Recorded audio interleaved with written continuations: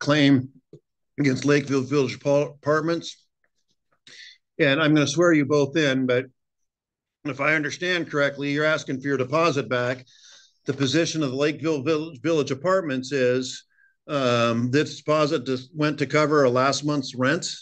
And if I'm wrong about any of that, then I'm going to invite both of you to correct me. So Ms. Lane, could you unmute yourself, please? I still can't hear you. There you go. Try it now. Your Honor, that was not my last month's rent. That was... Okay, ma'am, I'm going to stop you, please. Could you raise your right hand, please? Yes, sir. Do you swear and affirm the information and testimony you provide will be the truth, the whole truth, and nothing but the truth? Yes, I do. Okay, so you can put your hand down. So go ahead and take it from the top then, and just tell me why you believe the Lakeview Village Apartments owes you $900.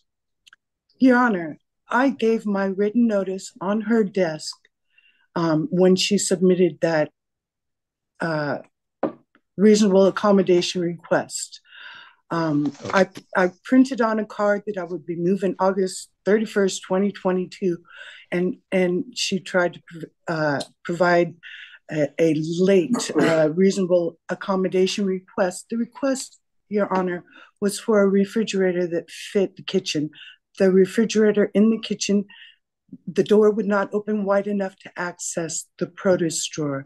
I completed the terms of my lease. I asked for a refrigerator which fit the size of the kitchen, and I did not receive that. The reasonable accommodation request was denied, and honestly, I just wanted them to place a refrigerator in there that was properly fitted for the kitchen. I gave my notice. I completed the terms of my lease contract. And I deserve my deposit back. I left my apartment in beautiful condition. I don't understand why she charged me rent for September at all. It makes no logical sense to me. She refused to go through the checkout process. So ma'am, what day did you give your notice? I gave my notice when I paid rent in the date, ma'am. The date? What date? The date was July 31st. And when did you move out? I moved out August 31st. I walked through September 1st to show her the empty, clean apartment. Okay, so let me, Ms.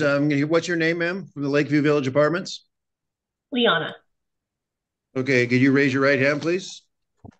Do you swear and affirm the information and testimony you provide will be the truth, the whole truth, and nothing but the truth? I do.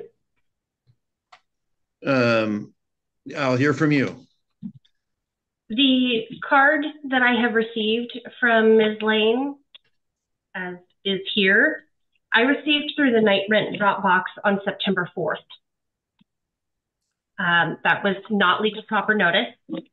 The encounter that I had with Ms. Lane after denying her reasonable accommodation was 3 days prior to the end of the month, where she had stopped me in the parking lot and told me she would be moving. I notified her that that is not legal notice, and that if she is going to be turning in her keys at that time, that she would still be obligated for the following month's rent, as is also stated in her signed lease agreement. So you're saying then that she owes for September? Correct. And then, so you gave... Your Honor. So ma'am, coming back to you there, Ms. Lane. Yes. She's saying she didn't get notice on, you said you gave notice on July 31st. Your Honor, she says she didn't get notice till September. So ma'am, please wait till I'm done to ask my question before you answer it. Your Honor. Yes, go ahead. I received a message from Lakeview Village. Says, hello, Patricia. I'm sorry to hear our inability to overrule Washington state laws regarding reasonable accommodation is a deciding factor for you to leave us. Please let me know if there's anything further I can do. I felt I had received confirmation that she knew that I was leaving. This confirmation was given the beginning of August from so I hear someone in the background, ma'am. I'm not sure who that is, but if someone's, I need to hear testimony either from you, or if you want to call witnesses, you can have that person testify, but I need to be able to hear from you. Okay. Yes, Your Honor. Because when someone's talking at you like that, that affects my ability to listen to you, to what you're saying. If you have witnesses you wish to have testify, that's fine. We can call them. I'll hear from them. No, my apologies, sir. I felt that I had received confirmation. No, but what about the notice? I saw that, but the notice. That I mean, notice a copy was of not the notice. I apologize. I'm listening.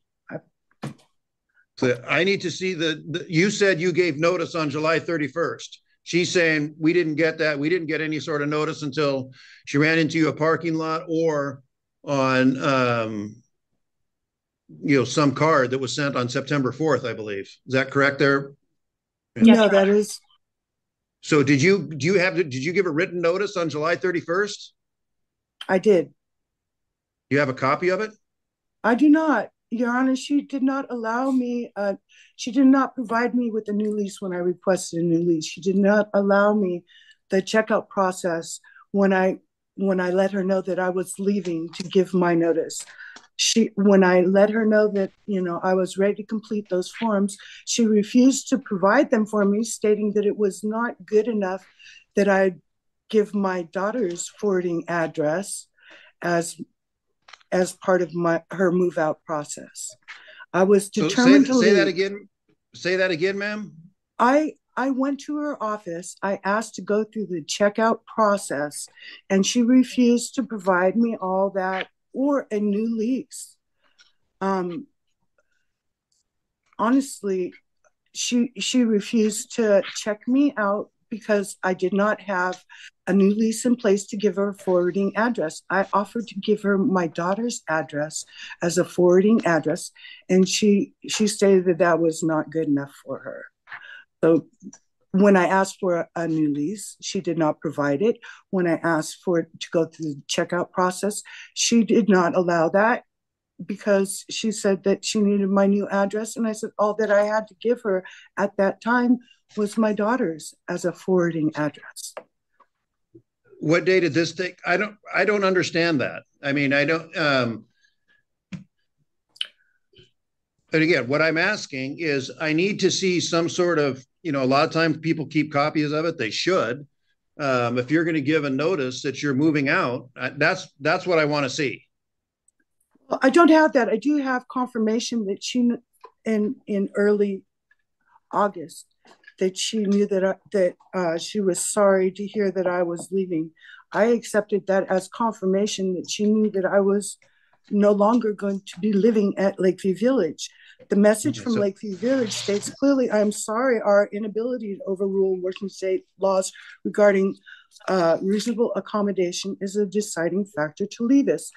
When I provided my notice, it was on a simple business card at her desk when I requested the reasonable accommodation of a smaller refrigerator that would open well enough to be able to access the produce store.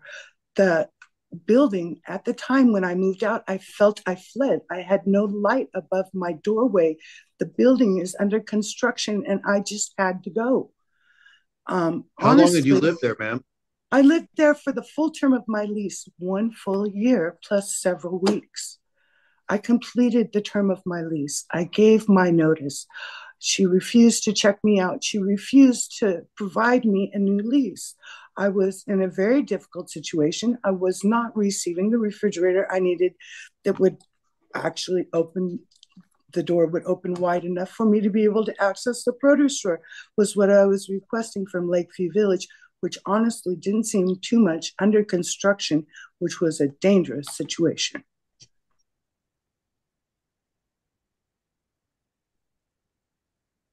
No light at my door. I completed the terms of my lease. It expired. My lease expired. You, ma'am, from I have what I was looking for. It said, hello, Patricia. I'm sorry to hear our inability to overrule Washington state laws regarding reasonable accommodation is a deciding factor in your decision to leave us. When did you send that? I'd have to go back and check the email. She had stated in a prior email that she would be seeking another apartment if we did not approve this reasonable accommodation. So at that point, that was I understand you will be looking for something else, but that was does not constitute a notice that she intended to vacate. Got it. But when was that sent? I believe that was in August.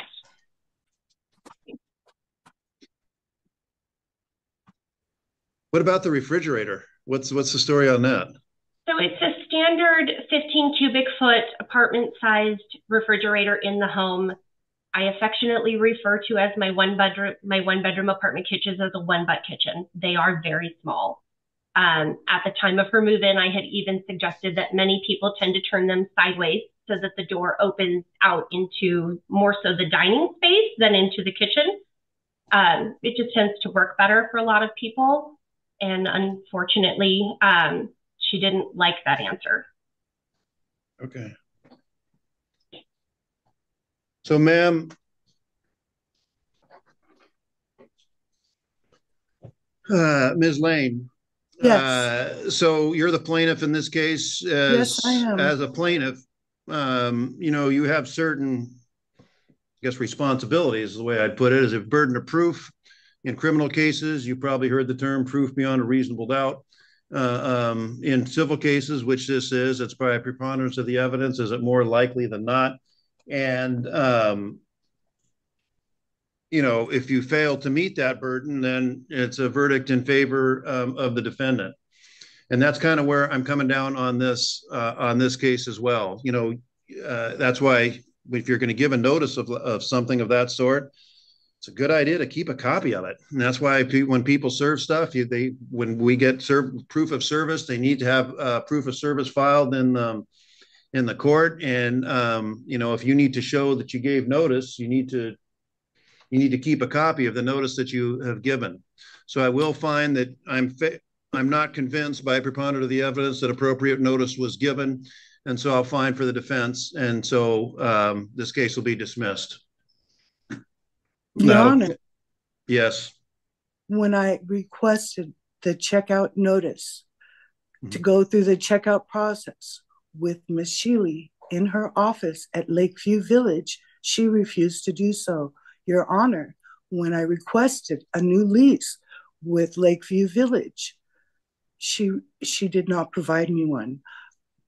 All I could do was print on a piece of paper and set on her desk that I was leaving. The confirmation, it was clear. I completed the terms of my lease. I left the apartment in beautiful condition. I fled from a dangerous situation. There was no light above my stairway to enter and exit the building. I had to leave. I had no choice. I did my best to give her notice. I spoke with her in June. I spoke with her in July. In July, I left a note on her desk stating clearly that I would leave. In August, same thing. She denied a reasonable accommodation, which was her way of dealing with the fact that the refrigerator in the kitchen was not fully accessible. She left that to my condition. She requested that a doctor fill out information and send to her for a reasonable accommodation.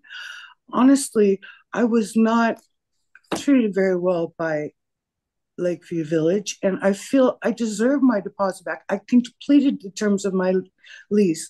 I spoke with the manager in office and gave written notice on her desk on a piece of paper because she would not go through the checkout process with me. I am beside myself. I'm trying to prove to you that she knew I was leaving, that I did my best to do the checkout process with her. She was not cooperative, and the building was I felt that it was not fair to stay in a place. I felt like I need to immediately leave, but there's no light above my door to light the stairway, the 14 cement stairs to my front door. I fled. Okay. So, ma'am, again, that's my decision. I'm going to stick with my decision, and that'll conclude the case here today. If you wish to appeal this, you can, but that's what I'm going to do here today. I don't feel this is fair. I'd like to. I understand. I do understand that, but that's the decision I'm making here today. And you and the representative from the Lakewood Village, you're free to leave the Zoom call there. Thank you, Yeah, well, Your Honor. Have a nice day. Your Honor, Yes, I feel this is an unfair decision. I do understand you feel that way, ma'am. I do. And you're free to leave the Zoom call.